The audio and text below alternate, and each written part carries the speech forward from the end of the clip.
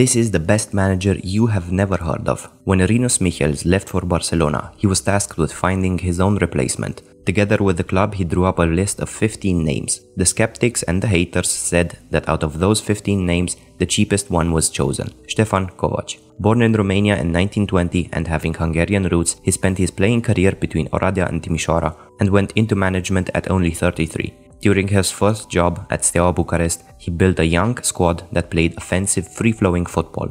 With Ajax monitoring managers across Europe, he was called up for an interview, no doubt due to his playing style and emphasis on youth. Incredulous, he bought a two-way ticket as he did not expect to actually get the job. The communist regime did not stand in his way, only requesting $200 per month to be sent to the party's accounts. Upon arrival, the unknown manager was treated with skepticism by a team that had just won their first European Cup. During the first training sessions, Cruyff launched the ball at him, trying to hit Kovacs as he was chatting to one of the assistants. Kovacs spotted the ball with a corner of his eye, stopped it and passed it back, telling Cruyff he should use the inside of the foot next time. The players kept testing the waters, asking the coach what he thought of their long hair, to which Kovacs responded that he had been assigned as their manager, not their hairdresser. The relaxed and jovial style of their new manager was a welcome change from Michel's draconian discipline, to which players like Johnny Rep and especially Cruyff responded well. Others, like Gary Muren, told journalists years later that Kovacs was too nice. Too nice would be an overstatement, as he simply had a different way of discipline. Upon taking the squad to a movie, many players sat with their feet up on the opposing chairs, and instead of disciplining them, Kovacs simply remarked to someone with the players in earshot that he had thought players who won the European Cup wouldn't behave like fifth-tier brutish amateurs. On another occasion, with the players blatantly smoking, drinking and playing poker in the hotel, he sat down with them and proceeded to win all of their money. Some say Cruyff was becoming too powerful in the dressing room,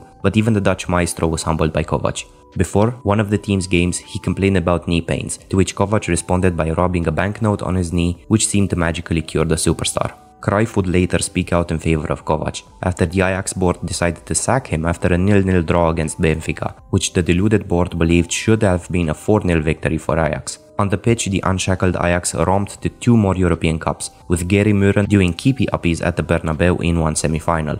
After winning their second European Cup, he left Ajax, as the French Federation apparently made him an offer he couldn't refuse. He thus became the only foreign manager of the French national team and laid the groundwork for a new dawn in French football, with Michel Hidalgo continuing his work and winning the 1984 European Championship. His work stays relevant to this day, as he initiated the Clairefontaine Academy project, inspired by the communist training centers he worked in back in Romania. Meanwhile, Ajax appointed George Knobel, who alienated Cruyff, and Ajax would have to wait 20 more years for another European Cup. If you like this kind of video, please consider following me and subscribing to my channel, and I will see you next time.